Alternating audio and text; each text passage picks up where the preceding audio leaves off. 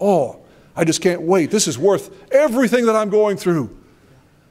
To stand in this battle and to push it through right to the end. I refuse to give in. I refuse to be discouraged. This is a battle that God has given me, the victory, and He's pointed to the prize at the end of it, and it's worth everything. To press through. And he drew his strength from God, didn't he? Joy and peace and patience, that sense of endurance, of never giving up. I'll tell you, you may be the weakest saint here, but God can put that quality in your heart where you will never, ever give in to the whisperings of the devil in your heart. May God just help us and strengthen us and gird us.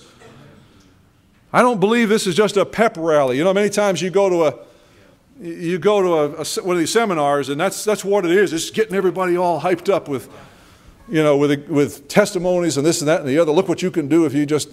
I'll tell you, I am as weak as anybody here. But I have a great God. I have His promises. I have His plans. It's not mine that are at issue here. It's His plans. And He has promised never to leave me, never to forsake me, just like He did Joshua. Praise God. Patience, kindness, goodness, faithfulness, that's never changing your loyalties. That's serving God, period. In the darkest hour, you look at the devil in the eye and say, devil, I don't care what it looks like or what it feels like or what you're screaming in my face. God is on the throne. I'm going through. You're just going to have to give way. Gentleness and self-control. And where does all that come from? It comes from God. You know, the scripture was read, I think, Wednesday night in Hebrews 12 that I quoted a little bit from, where it spoke of you have not yet resisted under blood, striving against sin. Jesus did, didn't He? The power of sin would have ruined Him, would have controlled Him if He had ever yielded to it. And yet He was the sinless, spotless Lamb of God. He never once yielded His vessel to that awful power that holds men captive in this world. And because He was willing to trust God and in God's strength to go through the cross, He laid down His life. I'll tell you, that strength that was in Him is available to us. And we need to stand fast. I'll just read a couple of scriptures here that, I mean, this is in the Bible from one end to the other. But talking about the end of the story, look at the end of 1 Corinthians 15. Because this is talking about the glorious thing that we're looking forward to. Listen in verse 51, I tell you a mystery, we will not all sleep. That is, we won't all die, but we will all be changed. Boy, I'm looking for that. You know, we're talking about all the ills that befall different ones. They've got a broken this and a sick that. And, you know, and bless her heart and Mary looking at a possible shoulder replacement. I'm looking at a whole body replacement, thank you. It just all needs to be changed. It's all getting older. But thank God for His promise. No matter what it looks like or feels like down here, we can always look past that, if we will. In a flash, in the twinkling of an eye at the last trumpet, for the trumpet will sound.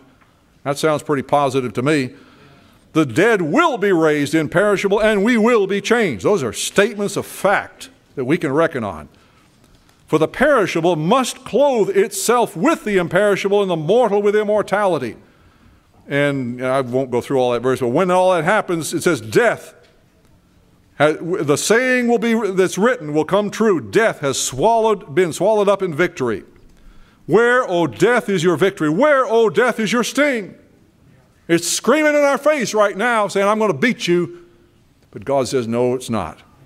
The sting of death is sin. The power of sin is the law. But thanks be to God, He gives us the victory through our Lord Jesus Christ. Therefore, in view of the fact that God has given us victory, why should we accept defeat? What He's saying. Therefore, my dear brothers, stand firm. Let nothing move you. Always give yourselves fully to the work of the Lord, because you know that your labor in the Lord is not in vain. Let's read another scripture that we often read at funerals, and it's true all the time, in 1 Thessalonians chapter 4. Because here he's talking about the ultimate enemy that men face, death itself. Brothers, we do not want you to be ignorant about those who fall asleep or to grieve like the rest of men who have no hope. We believe that Jesus died and rose again. And so we believe that God will bring with Jesus those who have fallen asleep in him. According to the Lord's own word, we tell you that we who are still alive, who are left till the coming of the Lord, will certainly not precede those who have fallen asleep. For the Lord himself will come down from heaven with a loud command, with the voice of the archangel, with a trumpet call of God. The dead in Christ shall rise first. Man, that's going to be an awesome sight. Oh, Lord, when it dawns on us that that's actually happening, how are you going to feel then? You think you'll have enough, your courage and your sense of victory is going to be there? Oh, wow. We're going to look back on our battles and say, why did I doubt God? Why did I give in? Why did I struggle so that I needed to lift my heart to God and to know that he was in charge? After that, we who are still alive and are left will be caught up together with them in the clouds to meet the Lord in the air. And so we will be with the Lord forever. Now, what does he say after that? Therefore, encourage each other with these words. Encourage. You know, that's a great privilege that we have. God has not called us to walk alone. We're called to walk with each other. The Lord's wise enough to know that the best of us struggle. The best of us have times of great discouragement. There's no condemnation in that, but God wants to lift us out and give us a hope. And so that we come together and we lift up the Lord and we encourage each other and we testify to the God's faithfulness. And the one who's in that pit of discouragement is able to look up and say, yes, God, you're still on the throne. I'm trusting in you. You know, like the song we sing, we will cry victory in the face of every foe. Thank God for that. That's a wonderful song, isn't it?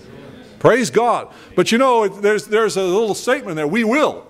It's kind of something that God gives us the privilege of doing, but we have to do it. There's a joining of our will with the purpose and the plan and the faithfulness of our God. And when we stand in that way, God will bring us through. It ain't going to feel like it many times. There's times of pain. There's times of discouragement. There's times of seeming hopelessness, hopeless situations, but nothing is hopeless. How would you like to be in a situation the three Hebrew children were in? You're all tied up and they've heated the furnace 7 times hotter than usual and they're about to throw you in. That sounds like a pretty dire situation. It kind of turned out okay, didn't it? Oh, how God has witnessed to us over and over again. Nothing. There's no possible way the devil can win against the children of God. Even if they did die, they'd still be okay. You know, if we die, we're with the Lord. If we live, we get to live for him here. Either way, we're the Lord's.